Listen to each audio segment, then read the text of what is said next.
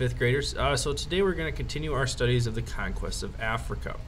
All right, so your note styles for today, what I would like you to do to practice is trying to track events. All right, so the first thing we're going to do is we're going to talk about the first event. All right, so there'll be a 1 on your paper. There's a 1.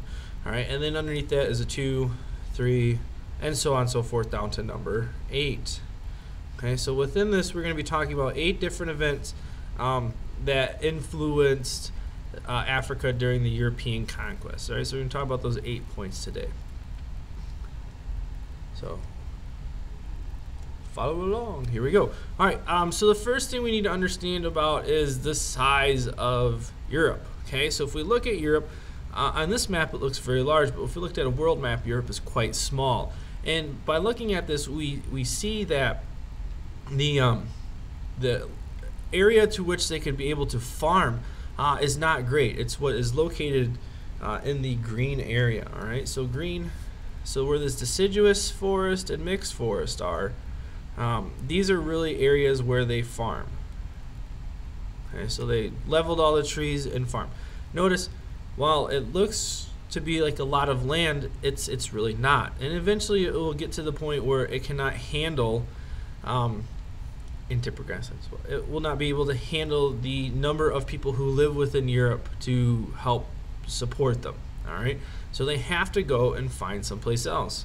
And we know from our past studies that they've gone and colonized all parts of different areas of the world except for one, and that one part would be Africa. All right, so here are your notes. Pause it. After you're done pausing and writing, pay attention. All right, so one of the earliest sea traders were the Portuguese, and they went and explored and sailed all the way around Africa to the west coast, down to the west coast. Right. What this does is it allows for them to create trade. All right, and they wanted to create these relations so that they could help, get more money, strengthen their empire, and so on and so forth. Okay, they're out looking for more money, more glory, more gold. It's kind of like what the Spanish were, but just in a different way. All right. So other European nations see what the Portuguese are doing, and then they start to do the same thing, following up in these trade posts. All right. They're looking for, again, more ways to make more revenue, and so they eventually settle in North and South America, so the previous settlements of North and South America need workers. Okay, the Indians aren't working. It's too expensive to hire more Europeans, so why not go and get enslaved Africans? Okay, and so with this, we create the slave trade. All right, and this makes Europeans rich because for $300 or $400, you could buy a slave. They could work for you for 10, 15, 20 years, and whatever they help to produce, you're making pure profit off of that. All right, after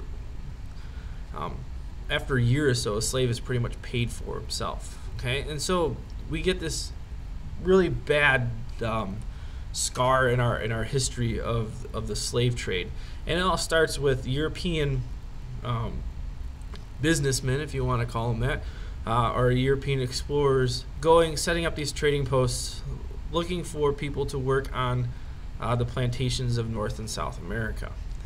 All right, we look at this map. So everything that was set up was this triangle trade route. All right, and what it does is in Europe, okay, what they are sending, and they are mainly just sending manufactured goods, all right, to the Americas, in return selling it because they are getting the oil, the furs, the iron, the lumber, the ginger.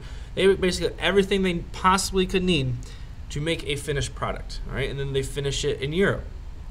In Africa, basically what Africa is sending them are just the slaves, okay, and so Africa is providing the labor force, Europe is providing the finished good, and the American colonies of North and South America are providing the raw products.